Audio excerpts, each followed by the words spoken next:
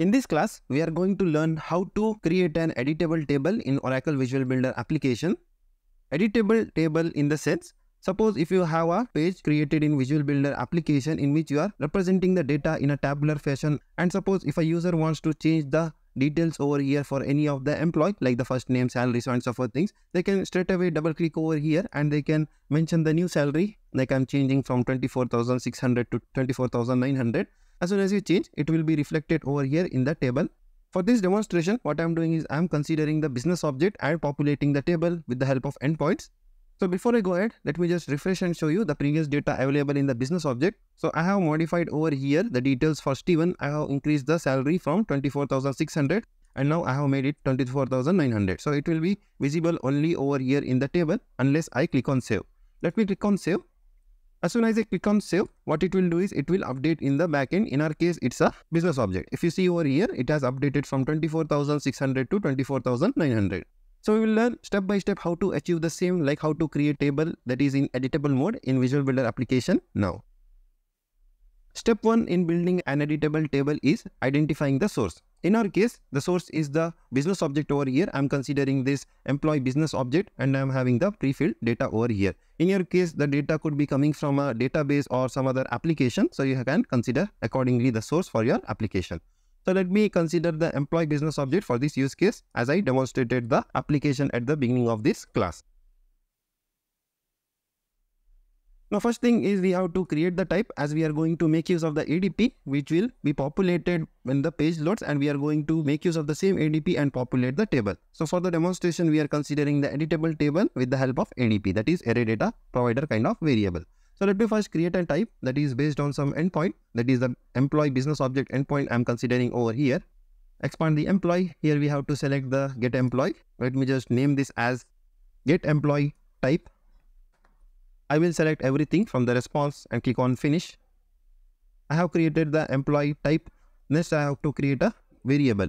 Click on this plus variable. Let me just name this as employee ADP variable. From the type I will be selecting the array data provider. Click on create. From here I will tell assign the data later, as I am making use of the action chain in order to populate the data into this ADP, that is with the help of endpoint. Here I will select this ADP will be based on this get employee type which we created just now. And the key attribute over here will be the employee ID, which is nothing but a ID in our case. So we have completed this part, that is we have created a type and the ADP. Next what we will do is we will be dropping a table component into our page. Let me just drag and drop it over here. So here what I am trying to do is I will populate this with the help of ADP. We have created the type, but we have not yet created the action chain, which will be calling the endpoint of employee business object and populate the details into the ADP. In order to populate the data, we have to create a VBEnter event. Click on this event listener, click on this and select the VBEnter. Click on next. Let me just create a action chain with the name VBEnter action chain. You can name as per your project convention. Click on finish. Get into the action chain. What I will do is I will make a call to the endpoint, that is nothing but our business object employee get all employee. Click on select. We will assign the response from this call to a ADP. We will select this ADP and we are going to assign the response from the previous REST call, that will be under body under item. This is an array. We are mapping array to ADP. Then we will be resetting it to empty, that is we are making the variable empty, then we are assigning the response to this variable. Let me just go back to this page designer. Here, let me just associate the ADP to the table. Let me just drag and drop it over here. So we have mapped the ADP variable to this table component, but we have not selected the column. So it is coming as empty. Now let me just select the ID. Then I will select the first name. I will select the hire date. It's over here. Next I will select the salary. It's over here. Then for the demonstration purpose, I am selecting only this part. Click on this refresh. It didn't still load the data over here in the table. Let me just go back and check the action chain, that is the JavaScript action chain. Let me just click this assign variable. Here what I have done is I have assigned the items to the ADP. Instead what I should have done is I should have assigned this to the data, because an array we should assign to the array. Let me just map the response again. That is the items. Click on save. I'm selecting this reset to empty, that is I'm making the variable empty before assignment, and then I'm assigning the fresh values. Go back to the page designer and click on refresh. Yeah, this time we could see that the details are getting populated into the table. If you see, it is getting scroll and scroll over here. We will restrict the height. So for that, we will make use of the style component over here, attribute. So here I'm restricting the height to 50 VH. That's fine. Yeah, now we are getting a small table where we can scroll. So this was the step 2. That is, we have created the UI. We had drag and drop the table component. Now, suppose if you make it live and double click over here, nothing is happening. So we will learn how to make any row editable now. In order to make this table editable, what we have to do is we have to go back to this all attributes over here, and we have to search edit, and the mode we have to select as row edit. That's fine. Now if you just go back to the live mode and click, it is making this available in the edit mode. As of now, every cell in this table component is read only, so we are not seeing any option to change the value. So what we have to do is we have to change the component over here in order to accept the value from the user. We have to just search for the input component, and whatever suits the data we have to drag and drop. Now input date, it suits this higher date. Next comes the input salary, that is the number kind of thing. We will just drag and drop the number component over here. And the first name is nothing but it is the string type of data. For that we are selecting input text, drag and drop it over here. Once done, what we will do is we will just remove the label component from here so that we will get the data only over here. So if you remove this label component, we will only see the data. We have to do that thing first. Now select this number part and we will remove this number. We will switch back to the live mode and double click over here. Yet this is not available for edit. What we have to do is we have to make this read only. We have to uncheck that. That is, go to the general and we will uncheck this read only. Salary also we will go over here and uncheck this. That is read only. It's already unchecked over here.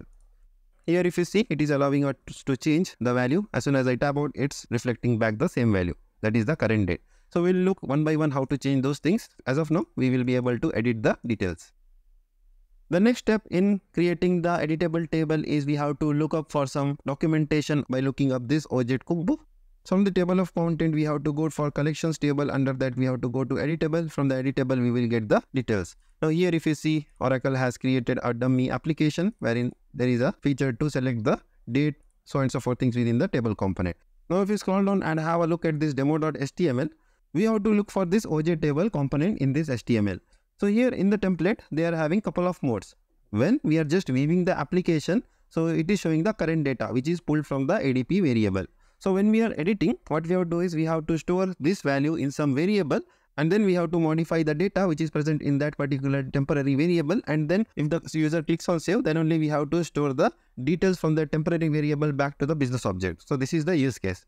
Now in order to add the mode, what we have to do is we have to go back to this code view from here and copy this piece of code. That is, from any of the templates you can copy. I'm just copying this from here. That is, one is a navigation mode, another is a edit mode, and copy it over here.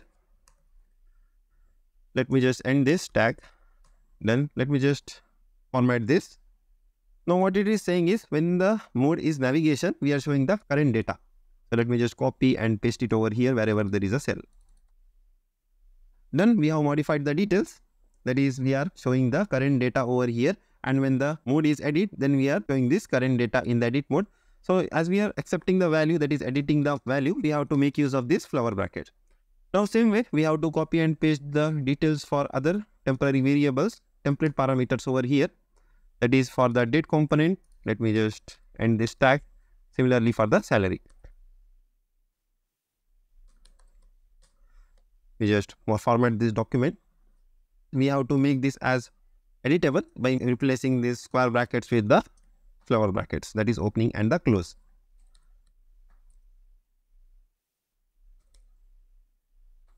Now let me go back to this live mode again, and we will see whether we have broken anything in this page. The page is loading absolutely fine. Let me just double click over here and I will be allowed to modify the details. Now as soon as I tab out, the date whatever selected will be gone off, it won't be saved. Now similarly for the name change as well, if I am selecting this Steven as Steven1, and if I am incrementing the salary to something else, it is going off from here as soon as I change the details. So now we have to see how to retain the value once the user modifies and tabs out. Suppose I'm writing Steven1 and just tabbing out. So this should be retained as soon as I tab out.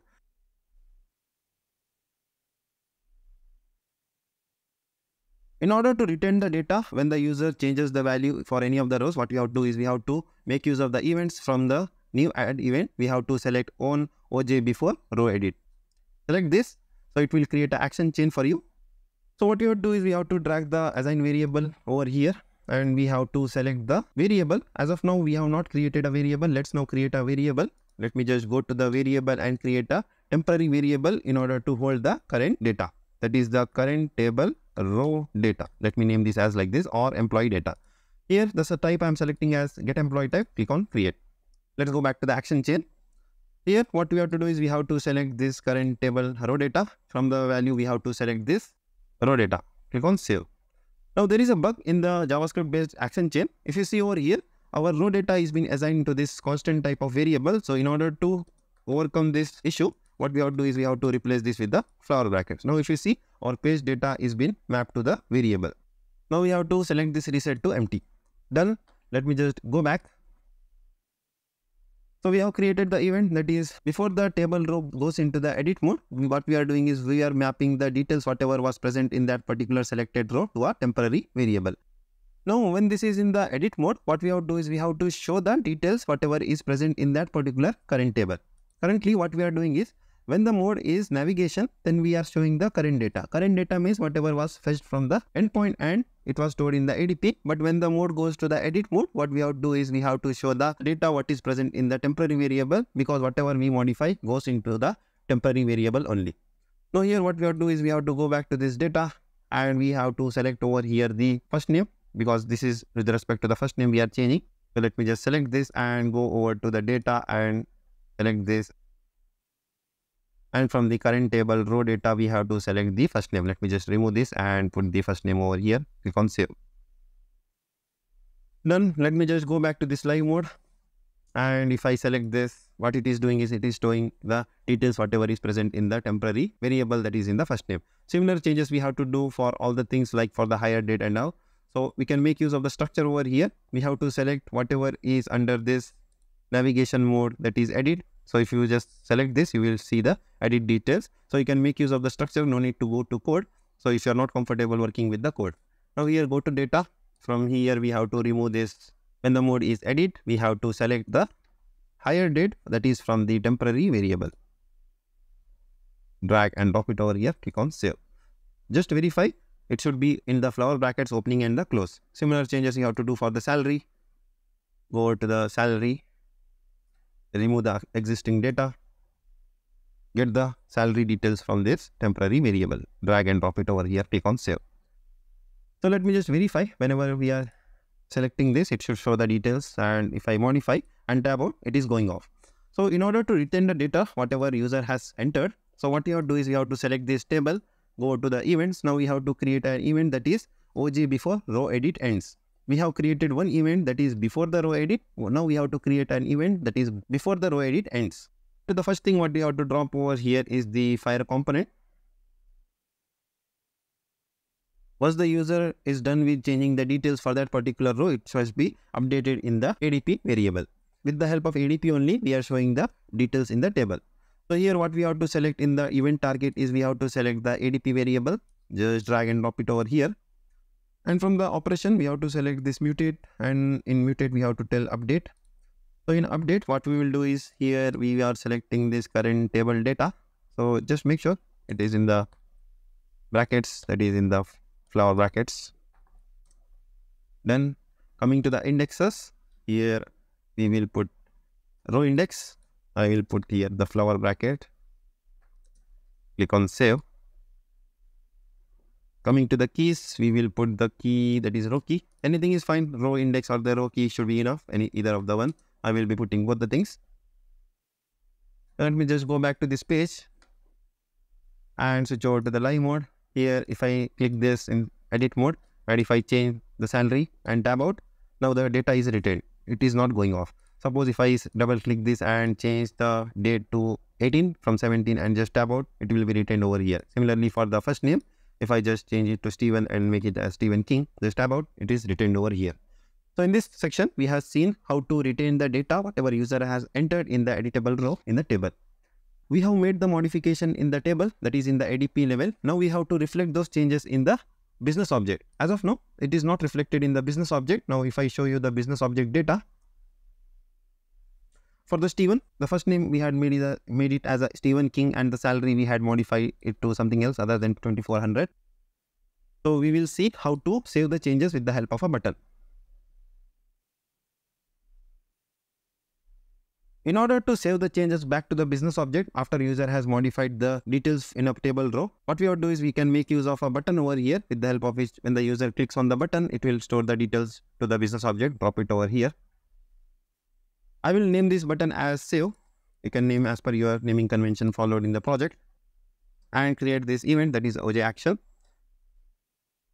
Here we are not concentrating on building a logic, that is to check whether any row has been edited or not. In this, we are considering that all the rows must be updated back to the business object. Now for this use case, I am just dropping over here the for loop.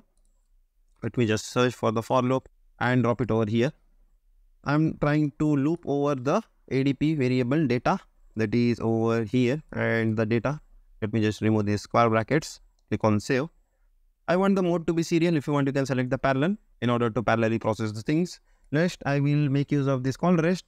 What I am doing is I am selecting the patch operation from the employee business object endpoint, which is supporting updation.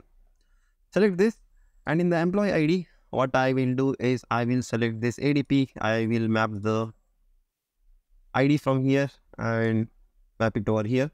Next, we are considering the index from the action chain. I will type it over here, the index. If you want, you can just map this index over here and you will get this index. Click on save. So whenever the user clicks on that particular row, that only particular row will be selected and it will be updated based on this ID. We have completed mapping this employee ID in the input parameter. Next, we have to map the body.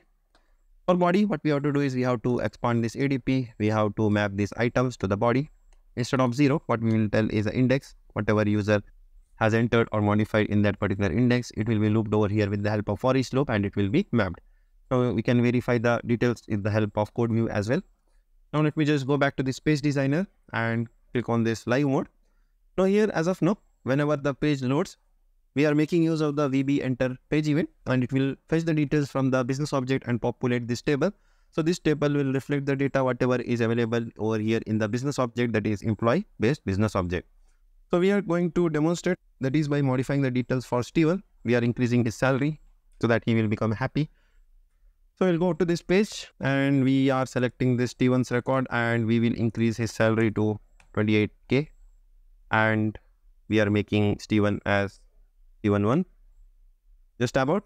Our details will be saved. As of now in the ADP, you can just go over to the business object and verify, it won't be changed. Now as soon as the user clicks on save, it will be reflected. Now I have clicked on save button. Let me just go back to this employee and refresh the data. Here if you see, the details will be changed. That is, salary of Steven has been increased to 28k. Now the name of the Steven has become Steven 1 and we have not modified the hire date. Hire date is same. So like this, we can create the table in editable mode in Visual Builder application. So this will be useful in your applications when you are trying to build a page where the user will have a feasibility to change the details right from the tabular data.